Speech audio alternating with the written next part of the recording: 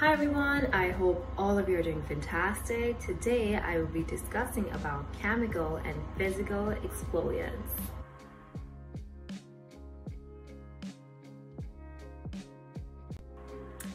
AHA and BHA are the chemical exfoliants. AHA stands for alpha hydroxy acid. It's water-soluble acid like glycolic acid, lactic acid, mandelic acid, malic acid, tartric acid, citric acid, and phytic acid.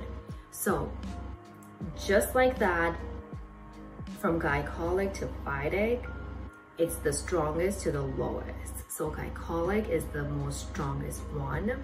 So if you have sensitive skin, stay away from glycolic acid, go for more mandelic, lactic, and anything below glycolic acid, right?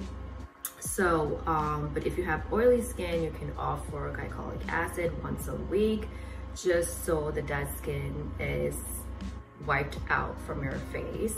And lactic acid is the most common.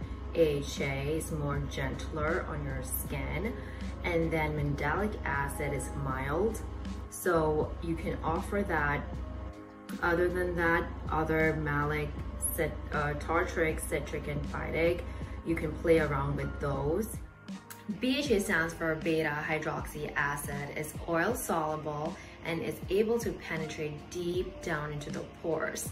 Within your pores, BHA have several mechanisms of action. They exfoliate the pore lining.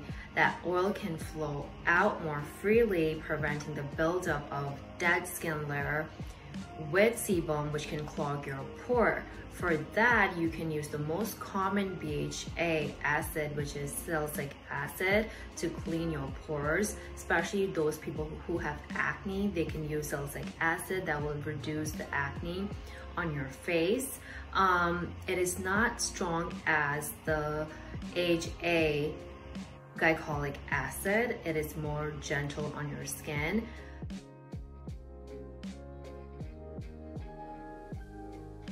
When to use it? AHA and BHA should be used at night, since the dead layer of the skin is being removed and your skin will be a little bit sensitive. So you might want to use that during the nighttime.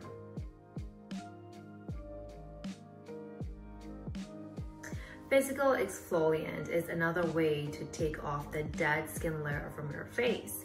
It's the scrubs that you use, which has the granules, and you're able to feel it. They too help to take off the dead skin layer of the skin. Not all physical scrubs are soft on your skin and can injure and micro-cut your skin with harsh granules. Be very careful when purchasing physical exfoliant and look for gentle granules.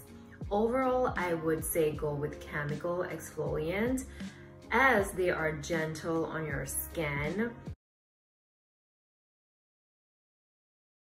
Precautions. The next day, make sure to wear SPF to protect your skin from UVA and UVB rays.